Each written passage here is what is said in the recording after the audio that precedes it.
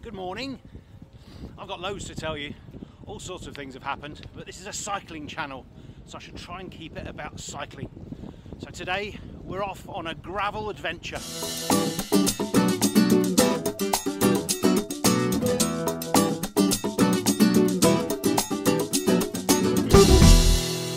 No, can't do it.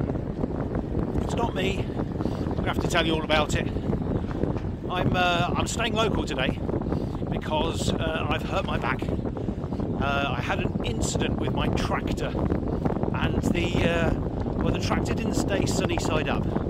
Let's put it like that. And as it was on its way over the edge of the terrace, I bailed. Sorry, it's a junction.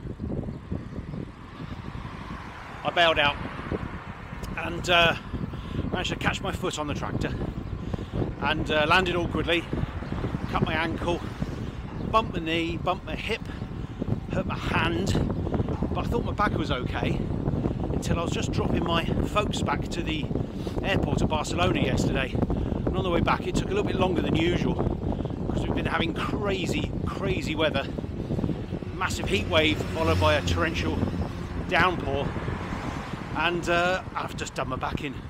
So I'm going to stay local, do a brand new gravel route that I've not tried before, and hope it lasts until the end, my back that is.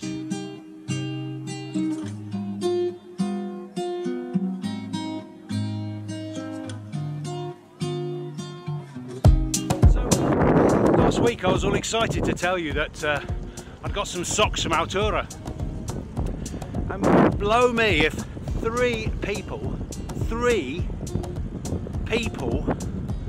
said, "That's nice, but where'd you get the bib shorts from? Are they new?" Well, yes, but you spoiled them a story. So Altura were kind enough to not only send me some socks, but they threw in some bib shorts as well, which is crazy. Anyway, I've been wearing them. They're excellent.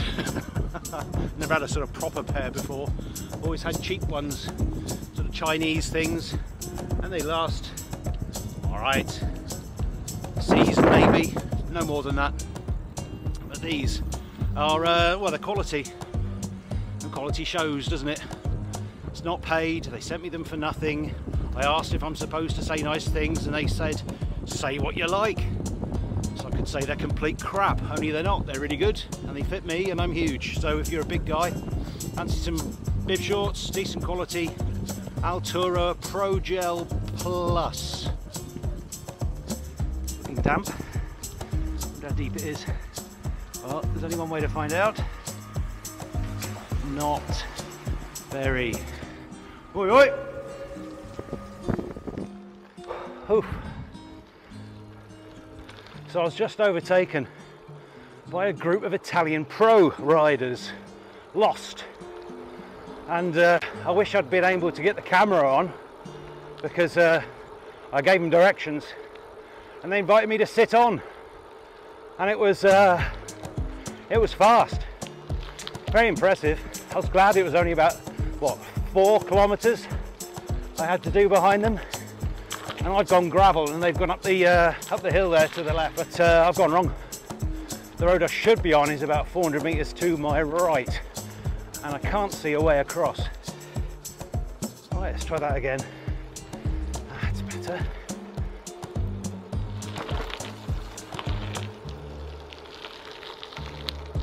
So we're just going to follow the valley of the river Siurana until we get to a point where the road doesn't go along it anymore. Instead decides to go straight up a mountain. I've not been along it before.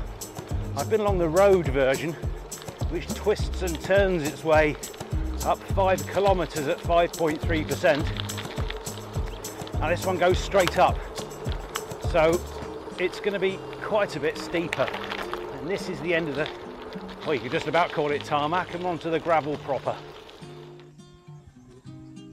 Lovely ruby red river cliffs here.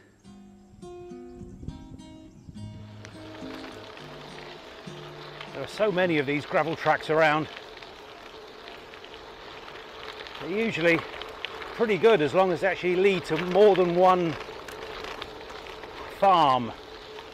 And I have a feeling that this was once upon a time the main drag between the villages of Garcia and El Molar, or at least one of them. So I've got my fingers crossed that this straight up the hill road is at least not too bad condition. Track's quite a lot worse than when I last came along, and it should now improve because that's the bottom of the river. So they make a road, make it all nice, quite fine gravel, and then the river comes along in flood and just deposits what the hell it likes, big rocks, boulders, and that's what would happen there. I'm not saying this is fabulous, but at least it's not big rocks. I always struggle with them.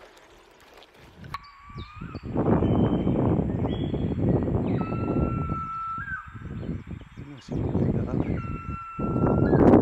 Short-toed eagles hunting. Their favourite prey are legless reptiles, let's call them that. I'm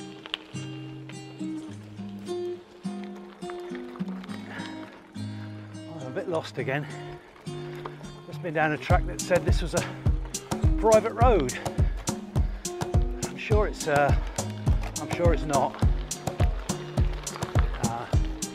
Here we go.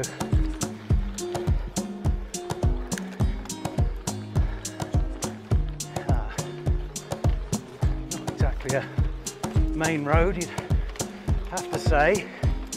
Very awkward angle on it. It's steep too.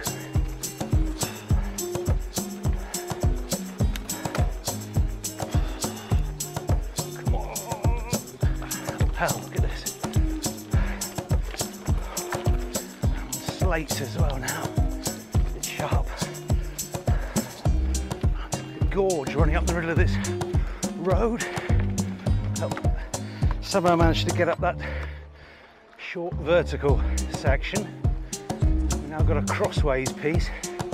Let me get my breather before I suspect another vertical one. Let's find out.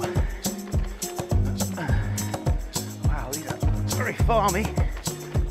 Good grief. It's a farmer's a bit vigorous with his ploughing here, isn't he? Be nice if it was a little bit smoother. Let's try up here on this side.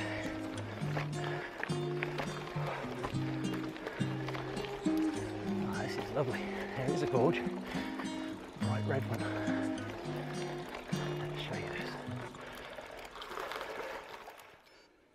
That's pretty excellent, isn't it? Just red clay in the process of falling down into the ravine. It's very deep, actually. Wouldn't like to guess. Very, very deep.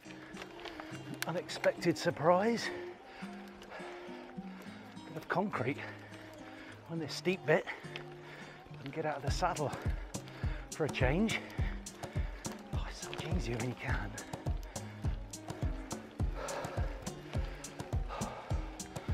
Concrete.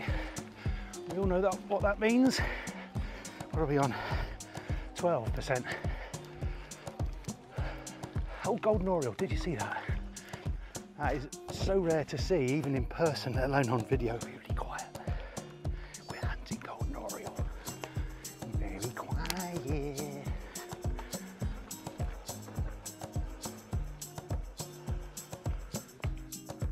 Gone.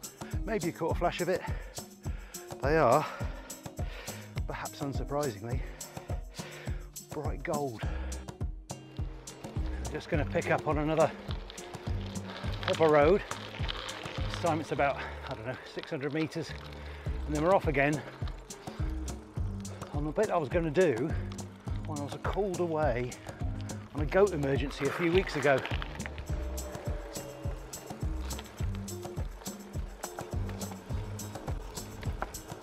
Don't know the road, so I'm going to take it easy.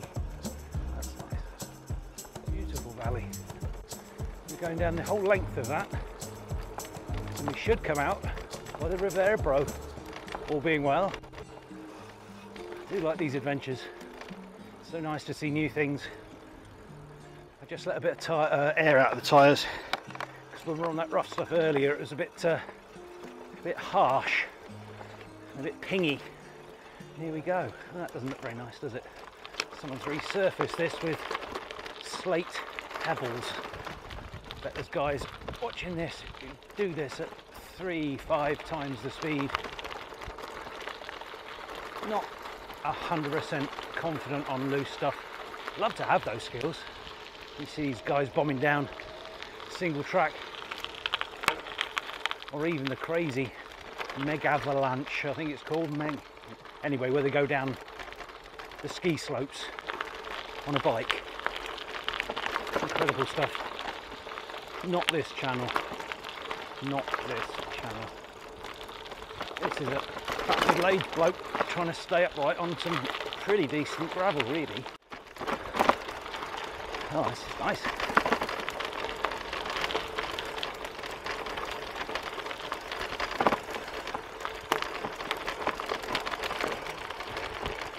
Looks steep.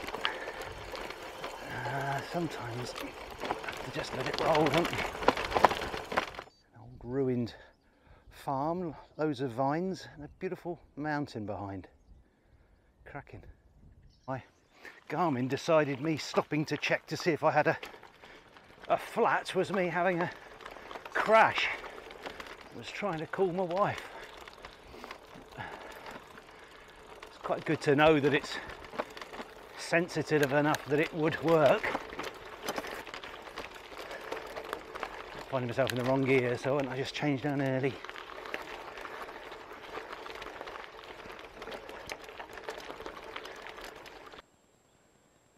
Lost again. No way of telling which route to take, so I've taken the one that has most of the same letters as the registration number of my car. It's a sign. It's certainly quite a steep sign. Oh yes. Oh, it's loose. I'm going to slidey slide. I'm going to hook one foot. Oh, this is steep. Hellfire, this is steep. Won't be able to tell. I'm telling you, this is very steep. I've got one leg dangling out of my pedal. Let's hope if I do fall, I fall that way. Oh, and it goes straight back up the other side. I can't get clipped in the wrong gear.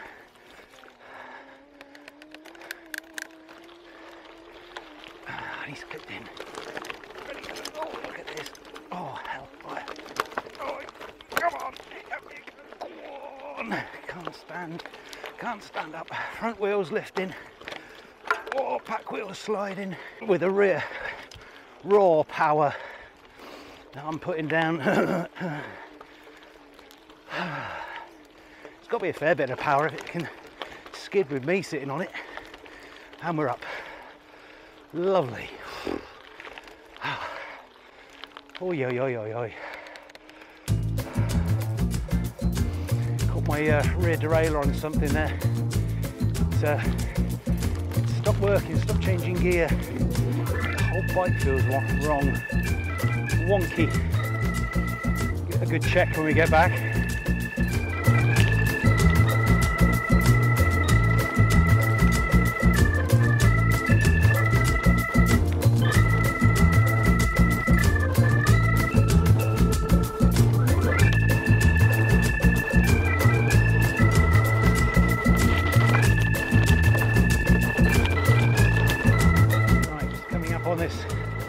Gravel bit, I seem to remember it being quite bad. Washes away completely sometimes because we're right in the bottom of the valley now. There's usually a river on the left there. Straight, lovely. No, it doesn't. Very loose stuff coming up, I seem to remember. This is one of the ways that we walk the dogs, so I know it quite well on foot.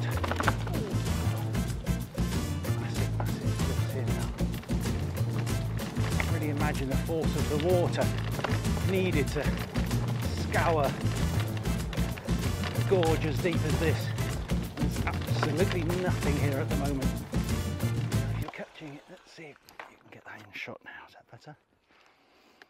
Some caves up at the top there, and it always looks as though someone's put some glass in the front of one of them, which would be a pretty funky view, I would have thought. But you can see now we're in the right in the bottom of the river valley.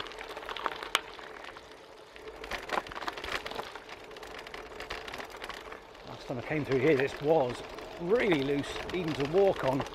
So it's quite nice that the traffic has pushed it aside. It's lovely seeing all these wildflowers too.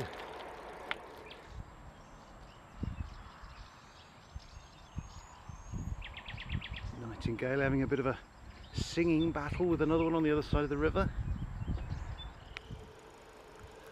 It has a ferry a bit like Miravet. It only works in the harvest season to go and collect the peaches and whatnot from the other side of the river.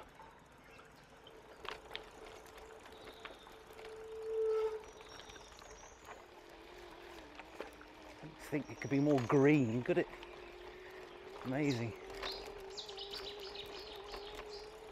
That was a Zitting cisticola.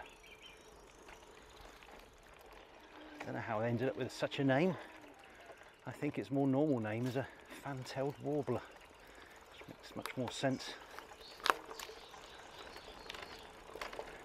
This is completely underwater when the Ebro's even slightly up. But this, I think, is just from yesterday's rain. First time I've ridden it. This is the mouth of the river Sierrana that we've been following earlier. Oh, let's go and have a look at the Ebro. Why not? Popular spot for fishing, this is. Easy to see why. This is the Sierrana on the left, Ebro on the right. This is the bit that I come to when I want to see a kingfisher. We won't see one, they're too small. A big wide angle like this. But even so, this is beautiful and cool in the summer because of these trees. Got a little bit of mud to play with. How exciting.